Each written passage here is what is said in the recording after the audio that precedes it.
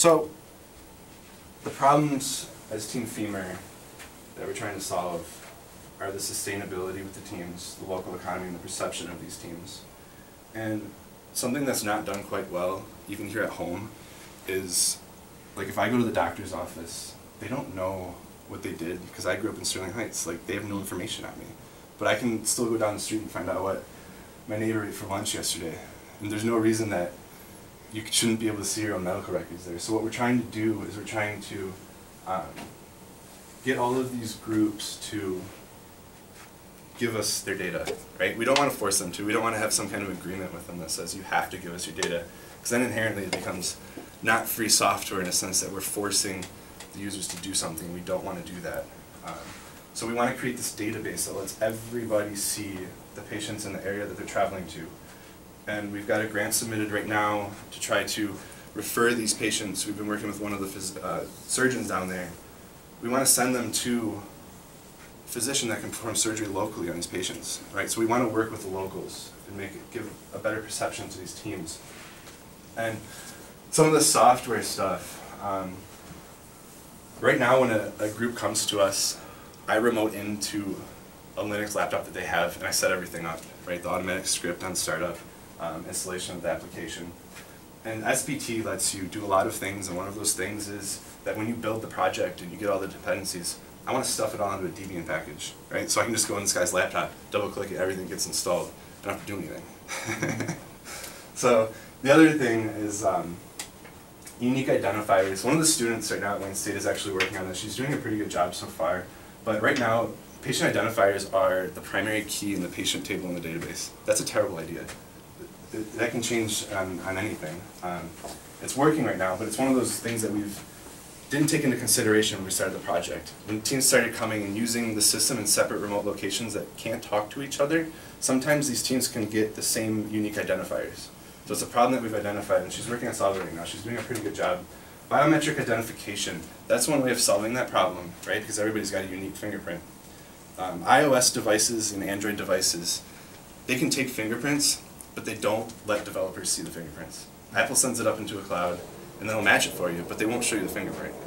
I thought that was kind of funny. And the other thing is around ethics, right? You go into a country, we're going to take your population's fingerprints. It doesn't really go well all the time. The DNS issue, and we're currently working through HIPAA. HIPAA's a tough one. I think like once a week now we started sitting down, like Saturday nights. I spend my Saturday nights drinking wine and going through HIPAA regulations, right? We're trying to write a guidelines for our organization. Good luck with that. Oh yeah, thank you very much. That's why I drink wine. So in the other thing, we just submitted a grant for this concept of fEMR in a box, where we call it this because what I want to do is, right now this team has to go down there with a server, a router, and some access points, right? It's really simple. We've got it locked down to the point where it's plug and play.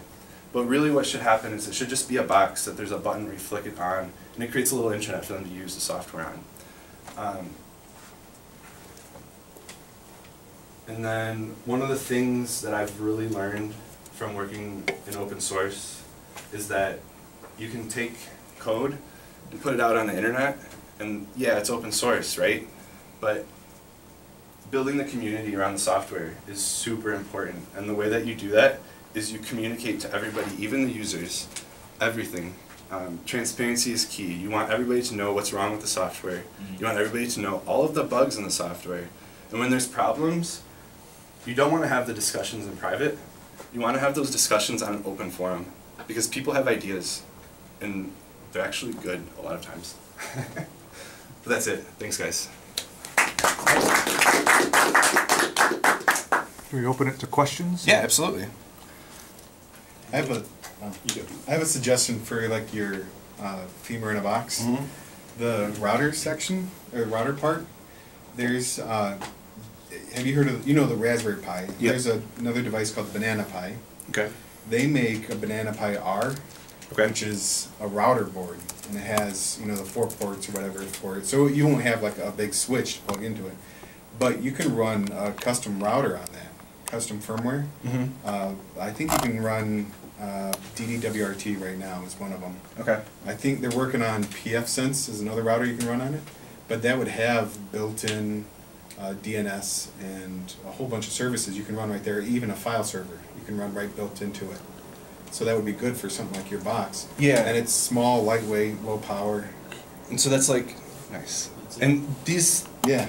things, they're open, right? So like I could take that hardware Yeah, and it's open and use it hardware. in my own. Yeah. Okay. Sure. So that's exactly you what. can get just the board, so that if you want to put it inside the box, you don't Exactly. have to have whole case and separate. What did you call it?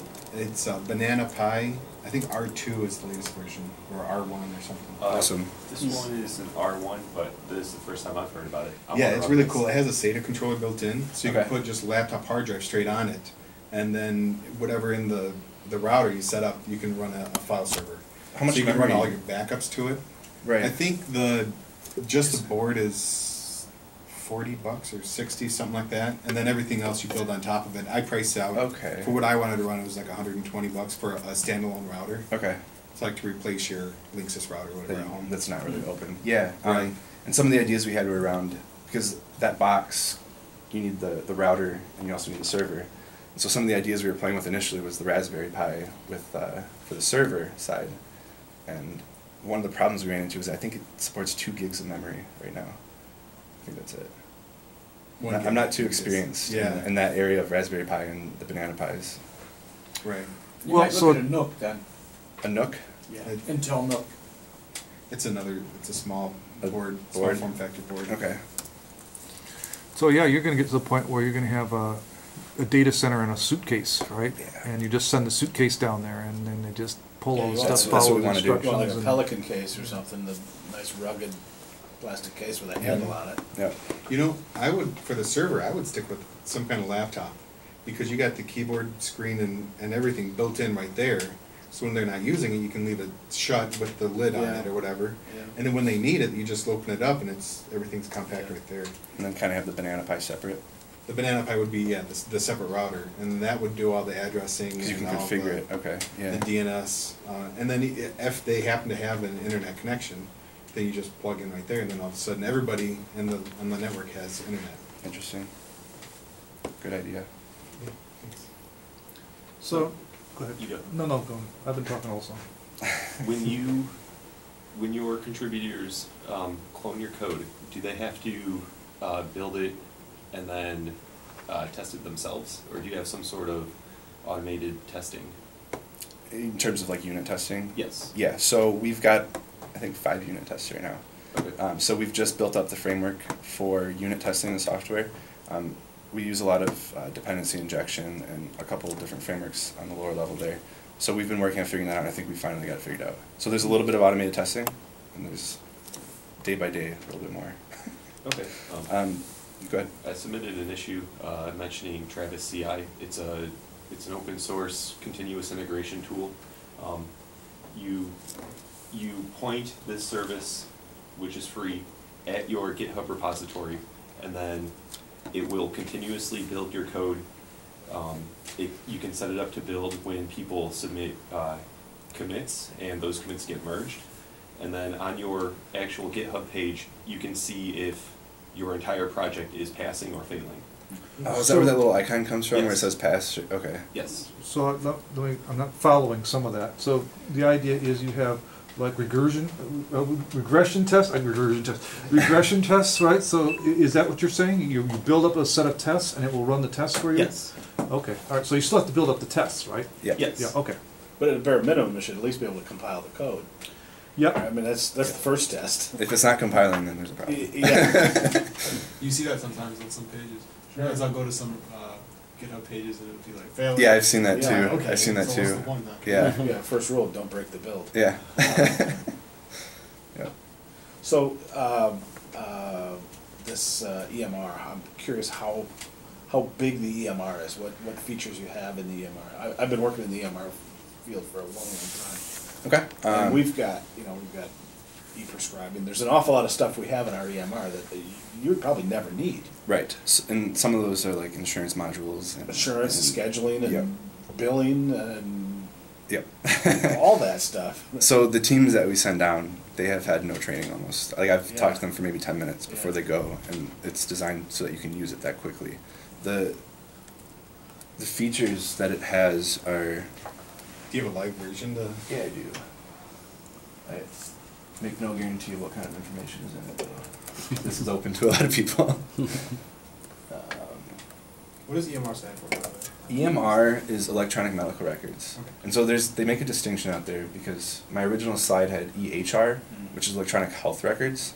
And when they use the term EHR, they're usually talking about the bigger picture of not just the EMR tool, but combining all the data and everything else that comes along with the data from the EMR.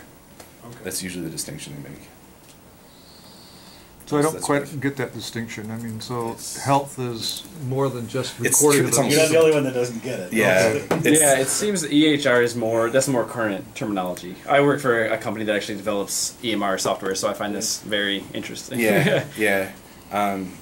Just the pattern I've seen is it's when you're doing more with the data, kind of more around, more than just the EMR system itself.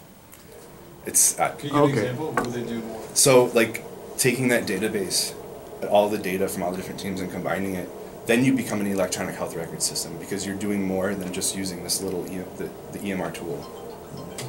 If that makes You're sense. aggregating data from multiple You're aggregating places. data, you're doing other things on top of the EMR tool, then you Yeah. become an electronic health record system. That's what I've seen out there. So this is the tool. We recently did this little search because with the patients not being able to give you the same name every time, Yeah. it becomes kind of hard to find them.